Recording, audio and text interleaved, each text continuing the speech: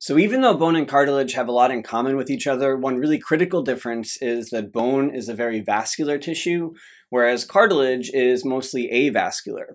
We'll be talking a lot more about the importance of blood later in the course, but one of the important things to remind you of right now is that being further from the blood supply makes it harder for a tissue to access critical nutrients. Remember, diffusion doesn't work well over a long distance.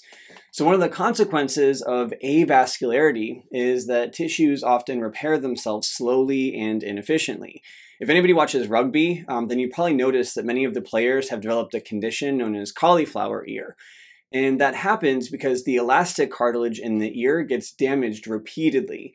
And it's damaged so often that it can't repair itself fast enough. So the body starts to make mistakes with repair, it starts to take shortcuts, and the cartilage gets replaced with other types of tissue. And that leads to permanent deformations of the ear. Like cartilage, bone also has two primary models for bone growth.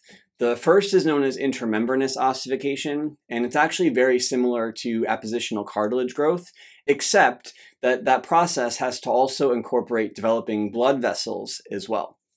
But the reason why I'm back to mentioning bones at this point, after talking about cartilage, is because most of the growth on long bones actually arises from a hyaline cartilage template.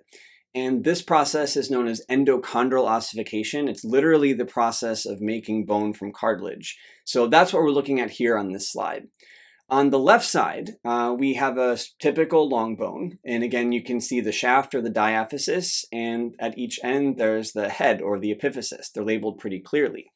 But remember that the region between them is known as the metaphysis, or now we can call it the growth plate or the epiphyseal plate, although that's kind of confusing to use that term. In this region, that's where we find the cartilage. So when the cartilage there becomes ossified, that makes it the primary site of bone growth as well. It's a little bit counterintuitive, right? Because it would seem logical that bones would just add on new tissue to the end. But keep in mind that the ends of bones are often articulating with other bones. And so if we were to add to that region, we'd have to be continuously recreating those articulations. It'd be really difficult to do. So growing from within, from the metaphysis, from the growth plate, solves this problem. Now, as you probably know, bones don't continue to grow for our entire lives. In fact, for most people, your bones have stopped growing sometime in your teens. And this is because the division of chondrocytes in the metaphysis is hormonally controlled. So as the levels of hormones inside of your body change following puberty, the cartilage cells are no longer going through mitosis. And so that's one of the reasons why forensic experts can actually tell the age of a person just by looking at their skeleton, and specifically by looking at a long bone in an X-ray. A younger person who still has chondrocytes going through mitosis will have an epiphyseal plate that you can see quite clearly because cartilage is less dense than bone, and so it shows up a little bit lighter on the X-ray. An older person wouldn't have an epiphyseal plate or metaphysis visible, and instead they'd only have a thin line known as the epiphyseal line instead. That contains the remnants of the chondrocytes. Everything else would have been ossified or converted to bone. In the images at the bottom, if you look closely, you can see both the epiphyseal plate and the epiphyseal line in the metacarpal bones of the hand. We can take a look at this process of endochondral ossification a little bit more closely in the histological view of the growth plate. So just to orient you on this image, the top portion would be the epiphysis and the bottom portion would be the diaphysis. So the mitotically active chondrocytes divide upward, meaning that the newly formed chondrocytes are actually closer to the epiphysis, whereas the older chondrocytes are pushed downward towards the diaphysis. When the older chondrocytes die off, being far from the blood supply, they leave behind their lacuna. And these empty spaces are then invaded by osteoblasts, which will migrate upwards from the diaphysis. The osteoblasts will then start to secrete the hydroxyapatite bone matrix, and they'll ossify that tissue. Now, we can also see differences in the growth plate really well in the rightmost image here, which is again taken under a microscope. Zone 1 is closest to the epiphysis, and it contains the resting or quiescent cartilage. Zone 2 is really densely packed because that's where the cells are actively going through mitosis. In zones 3 and 4, we're starting to see the chondrocytes die off, and so there's a lot more space in that region. And in zone 5, we're actually seeing the invasion by the osteoblasts from the shaft of the bone, and that's the ossification of the tissue. I want to take a quick look at a couple of disorders that highlight some of the important things we've talked about up to this point with connective tissues. Remember that one of the key components of the matrix is the protein collagen. That's because collagen is both strong and flexible. This is particularly important at articulations because we need to be able to provide a range of motion for a joint, but we also need to stabilize the joint to prevent injury. But collagen is genetically encoded and therefore can have mutations associated with it.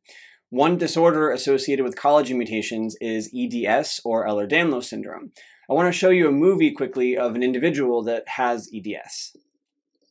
Hey everybody, it's Michael from Daewoong. I play as Mifton, and I'm here to show you about all my crazy Rubberman syndrome techniques. What's the sound of one hand clapping?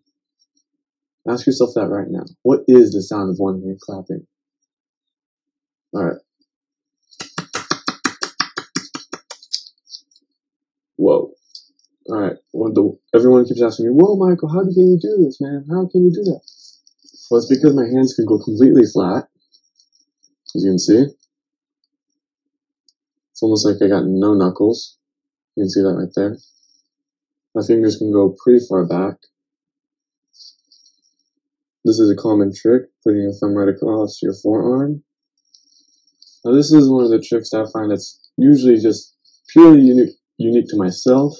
It's called the pretzel. Start palm to palm, move back to back, go back to palm, and then pull it back up. And for my grand finale,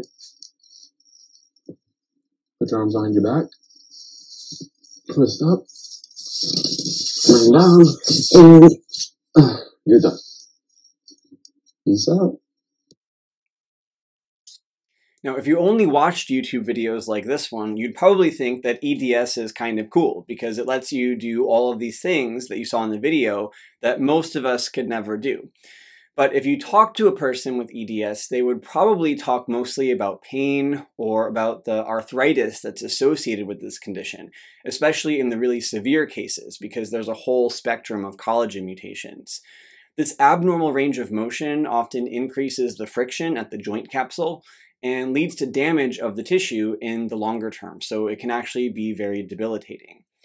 I also want you to remember that all connective tissues are defined by the composition of their matrix. To highlight this, I want to talk quickly about a disease known as fibrodysplasia ossificans progressiva, also known as FOP, or more commonly as Stoneman's disease. Remember that both bone and cartilage develop from stem cell progenitors, and this differentiation is under the control of hormones. So in the case of bone, the hormones activate a transcription factor known as BMP, or bone morphogenic protein, and that drives the process of ossification. Individuals that have FOP activate that transcription factor in response to injury instead, and that leads to damaged tissues regenerating as bone. So when this disorder was first discovered, people would often go to a surgeon with some kind of bony mass protruding from their body. And like any good surgeon, they would attempt to remove it to help their patient. But the problem is that surgery creates a lot of tissue damage in and of itself. And so months later, the people would then go back to the surgeon with even more bone growth in that same spot, an even bigger protrusion. But because bone is strong and relatively inflexible compared to the tissues that it was replacing, if we deposit it at the wrong locations, it can lead to very severe skeletal deformities, but in many cases, it can lead to death as well.